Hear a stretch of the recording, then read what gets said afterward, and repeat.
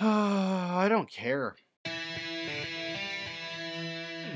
Welcome to Ranger Reviews, a web series we look at episodes of the TV show Power Rangers and then discuss them. Today we're exploring the 49th episode of the show Power Rangers Zeo, as well as the 204th episode overall, titled Hawaii Zeo. We start this episode out in the desert where Jason is fighting cogs that have surrounded him. Then we see that the other Rangers are there too, also fighting off the cogs. Then suddenly, Jason starts weakening and he gets knocked down. Gasket and Archerina appear before Jason, demanding the Gold Ranger powers. Then Sprocket shows up, telling Gasket that Mondo wants to speak with him. The other Rangers rush over to Jason and they teleport out as the Machine Empire argue. Jason falls to the ground in the power chamber and he demorphs. Also, they bring attention to Tommy wearing a band-aid for some reason. And Zordon says that Jason must be overexerting himself and his powers could be becoming intermittent. Sprocket then tells Gasket that Orbis can make him grow giant and Gasket agrees, leaving with his wife. Sprocket and Clank then talk about how this is all a plan to get Gasket killed. At the youth center, Jason, Tanya, and Adam meet up with Tommy and Kat, and I guess whatever tests they did were negative. So Jason just has to be careful. Then Tommy asks Kat what she's doing later, and it's super awkward. Adam and Jason ask why he didn't just ask her out, and Tanya says, duh, she wants that dick. Tommy acts surprised, and he says if he's even going to ask her out, it should be for the perfect first date. Then Ernie comes in with Lays, talking about his trip to Hawaii. He's planning to throw a luau at the beach club. Tommy thinks that this will be the perfect time for his first date with Kat. In the detective office, Bulk and Skull show up, finding that Stone is gone and they plan to take a nap. Then Stone is actually there and they're moving envelopes around and Stone starts screaming at them. He says they need to pay the bills, so they need to get a case for themselves soon. Then at the youth center, Rocky and Tommy are sparring, but Tommy stops paying attention because he sees Kat. Rocky pushes him forward to go ask her out and he walks over to Kat, who is teaching ballet. Tommy then awkwardly comes over and he asks if she heard about Ernie's luau, and he stumbles through his words, asking Kat if she'd like to go on a date with him to it. She agrees, and honestly, this is the first time I've actually ever seen true chemistry between these two. Ernie gets harassed by Bulk and Skull, asking if he needs security for the luau, and Ernie eventually agrees, giving them the job. He also tells them that they'll have to dress the part. In the power chamber, Alpha says that he's going to reach out to Trey to figure out what the hell is going on with Jason, and Zordon flat out lies and says that he feared that this would happen to Jason. Shut up, Zordon. At the beach club, Jesus Christ, Bulk and Skull are dressed like super racist. Tommy and Kat show up together separately from the others, and Ernie tells them that they're not authentic, so they need to go wash off their racist makeup and whatnot. Tanya also stops the others from bugging Tommy and Kat. Then Ernie says that he needs some volunteers, and Tanya drags all the other Rangers over with her and Emily, and Jason and Emily flirt while they dance some hula.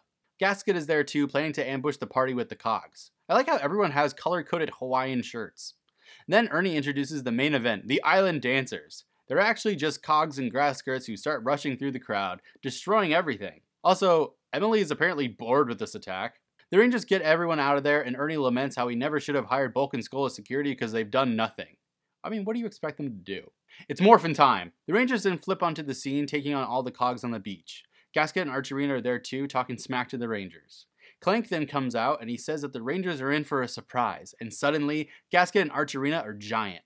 Jason says he'll handle the cogs, because of course. Also, the other Rangers call it the Zeozords, forming the Zeo Megazord. This episode has a lot of padding because this sequence takes forever. Gasket then claims the Earth in the name of the Royal House of Gadgetry. Alpha then laments how they need help even though Jason is busy. Alpha says he'll send down the Red Battlezord and the Super Zeo Megazord, and Alpha will just pilot them remotely. The two robots show up, and Archerina and Gasket fire at all three of the giant robots. Then the Warrior Wheel comes in, hitting the two. Then the Super Zeo Megazord just throws one of its sabers, breaking Archerina's bow. Archerina and Gasket combine forces and they turn into energy balls to attack the Rangers, but nope. The Rangers just knock them back out of it. Then Jason has finished off the cogs and he calls out Pyramidas, forming the Zeo Ultra Zord with the others. They then just blow the absolute crap out of Archerina and Gasket, and they claim that they're shrinking, but they're definitely just blowing up. Then Sprocket and Clank are celebrating, and Gasket shows up, talking about how he's still going to be the king of the Machine Empire. But then Machina and Mondo show up, screaming at Gasket for even wanting to be king still. Gasket then says that he and Archerina have somewhere else to be for forever.